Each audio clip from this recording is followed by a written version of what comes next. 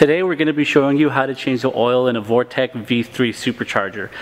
It's pretty much the same process across all of our V-3 units, but just to make it easier for everybody to see, we're going to shoot this video on this GMLS engine that we have on display.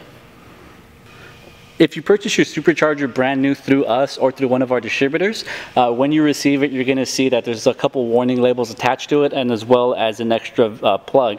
What this is a vent plug. This needs to be installed on the gear case of the supercharger to keep any excessive pressure from building inside the gear case and possibly causing a leak.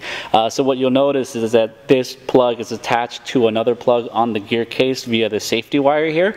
So just go ahead and remove that flat shipping plug and replace it with the provided vent plug. When you remove the shipping plug, you're going to see that it's got its little copper washer attached to it. Go ahead and set that aside and locate your vent plug. We've included a new crush washer, so you can go ahead and just use that one that's included and don't reuse the shipping one. What you're going to want to do is get a 3/16 Allen wrench and get it threaded into the gear case. You don't want to over tighten it so you don't strip the threads, so just make sure it's nice and snug and you should be good. Depending on which supercharger kit it is that you have, you're going to see that the superchargers are sometimes mounted tilted. Driver's side, passenger side, if they're tilted, the rule of thumb is that the fitting closest towards the bottom of the supercharger is always going to be the dipstick. When you go ahead and fill your oil back in, you always want to make sure that the dipstick is always at the bottom of the case. If the supercharger is tilted the other way, it's going to be on this side. So in this case, this is the dipstick, this is your vent. We have some superchargers that are mounted perfectly vertical. If that's the case, you can use either one, but usually we'll have the dipstick on the left side of the tag. Every V3 supercharger that we sell comes with a stainless steel oil drain line attached to it. This is the line that you're going to use to drain the oil in the supercharger. So whenever you install it on your car, just make sure that it's routed towards the bottom of the vehicle so it's easier for you to access. So for this part, you're going to need your 9/16 wrench and a 1/2-inch wrench. What you're going to want to do is get the 9/16 and put that on the hose part of the fitting, and then use your 1/2-inch wrench to take off the plug. These usually aren't super tight, so you can just give it a quick little tug and it should come off. What you want to do is remove this plug and let it drain into whatever oil pan that you use, and make sure that you get all the oil out of there. What I would do is just probably wait a couple minutes just to make sure that it's nice and drained out of there and you don't have any excess sitting inside the supercharger. After all the oil is drained out of the supercharger, just make sure that you put your fitting back into that drain line. You don't have to use any kind of thread sealant, just go ahead and tighten her up and make sure it's nice and snug. So what you'll need to do now is remove the dipstick from the gear case of the supercharger. As I mentioned, in this case, since it's tilted, it's going to be this lower fitting here. Go ahead and remove it.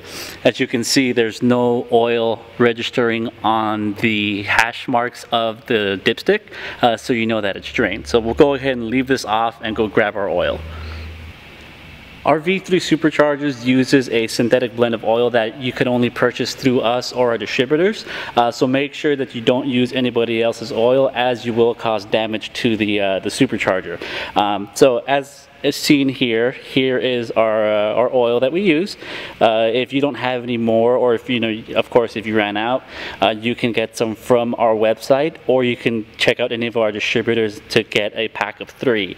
Every pack will come with this fill spout. What you need to do is remove that little red cap. As you can see, the orifice is kind of small, so you grab your cutters and just go ahead and cut off a little bit there so it lets the oil flow a little better. And we'll go ahead and get this put onto our oil and go fill our supercharger. Now that you have your oil ready to go, just go ahead and place it into the hole of the gear case where your dipstick would normally go, and just lightly squeeze it in, making sure not to spill any oil out of the supercharger. It's going to take a few minutes, but just make sure you get the whole bottle in there. Usually 1 full bottle of the oil equals 1 oil change. So just go ahead and drain this bottle into the gear case, and it should be enough fluid in the supercharger to keep it safe. Now that you have the oil into the supercharger, you check the oil like you would on a car. So go ahead and put the dipstick back in, making sure that the crush washer is in place. Go ahead and get the dipstick threaded in there. You don't have to tighten it all the way since we're just going to be checking the fluid level. Make sure it bottoms out like it just did, and then go ahead and remove the dipstick.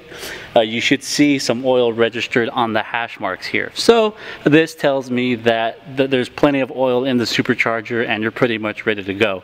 Just to be safe, fire up your car for about 5 minutes, let it idle, make sure all the oil works its way into the bearings, just to make sure, then go ahead and check again. As long as you're still on the hash marks, you should be good to go.